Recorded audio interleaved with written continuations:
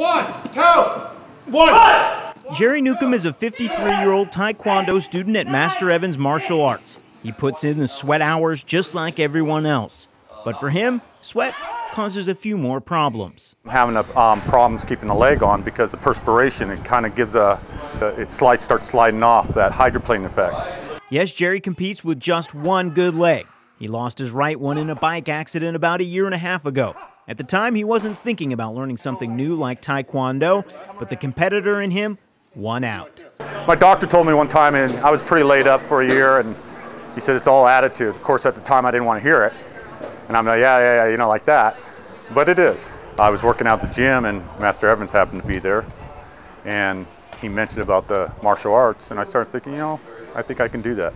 He tried it and is succeeding at it, though it takes a little trial and error on each move. I think the toughest part, especially with martial arts, and the reason why I like the challenge of it, the best thing for a prosthetic is balance.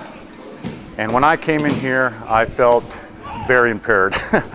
Now Newcomb sees a move and says to himself, okay, how can I get that done? And it's not about the belts with me, it's just like the challenge, because now I got my green belt.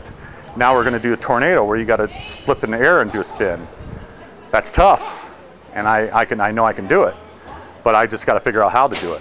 You know, I got to work, you know, it's like, you know, I just don't learn. You got to find out if, how, and then learn how to do it, which is a good challenge. As for being an inspiration to others, Jerry says that word inspiration is thrown around a little too casually. I even talked to my daughter, and I said, what is, you know, when someone inspires, what do? You aspire. Like some of these guys inspire me. I watch some of these guys are amazing with their kicks. They inspire me.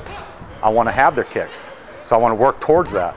So if someone inspires you, work towards something like that. You know, you just got to have a positive attitude. Sometimes you get discouraged, but always maintain the positive. And as far as the problem with his prosthetic leg staying on, he says some doctors are coming up with a brand new style that will vacuum seal on. And that should get him ready to try out even more new moves. In Medford, Joe Camerlingi, NBC5 News.